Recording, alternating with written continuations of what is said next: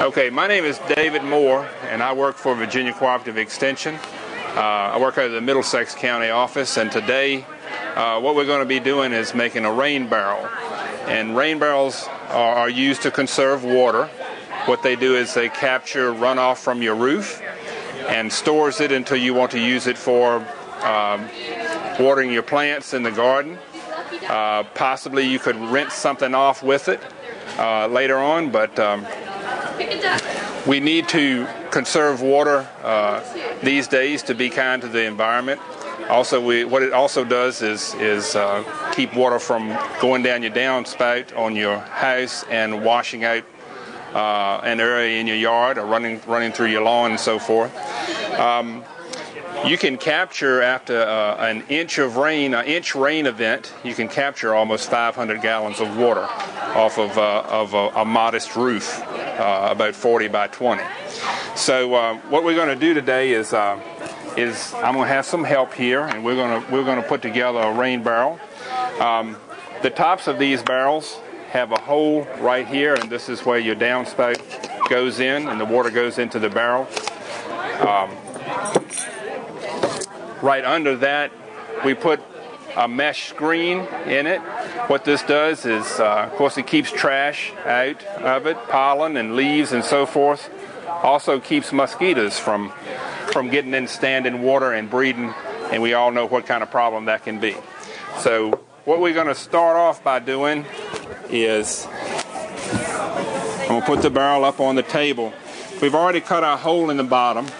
This is where our spigot is going to go, that we can let the water out of the barrel. We've got a nice round, pretty much a 1-inch hole.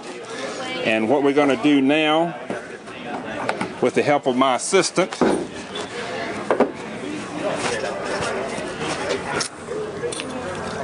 is we're going to put our spigot or our faucet on right on the outside of the barrel.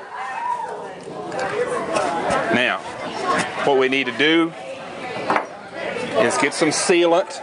You can get that at any hardware or home center.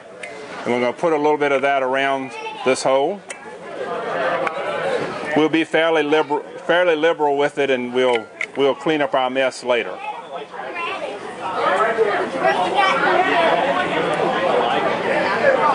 Okay. Now we have a washer. We're going to put that on over top of this, and then we're going to screw this in. And the threads on the end of the spigot will catch right into the barrel. Hopefully.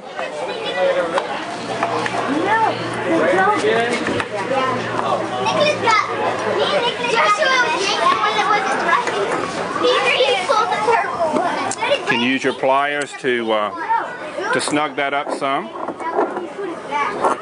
Now that's when I need my assistant, okay? I'm going to turn this, and what I want you to do is, if you can hold that, just put your hands on it right there and hold it. Put another washer on the inside. We'll put more caulking on this, or more sealant on this. Alright, I'm going to take the other washer, put that on the back side of the spigot I've already put in. If I can reach it, I hope. It works well to have long arms. Then I'm going to tighten, put the washer, the lock nut on it.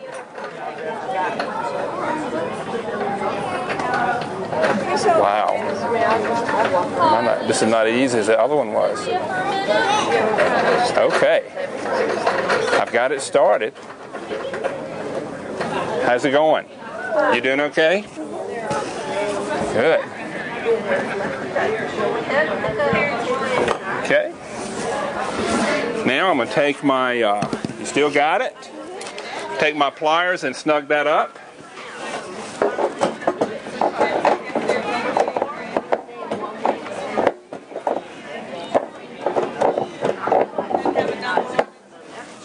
Okay.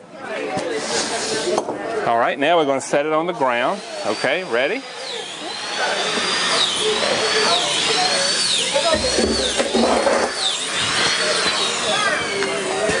Another thing you can do, we don't have this one cut, is to cut an overflow hole in it and put this, walk on around here.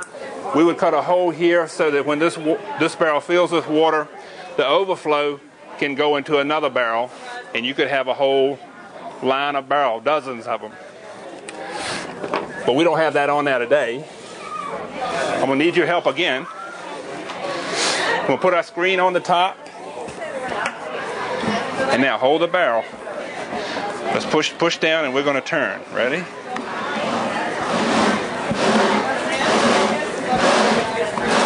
Okay. All right, we've got that on there. And you're ready.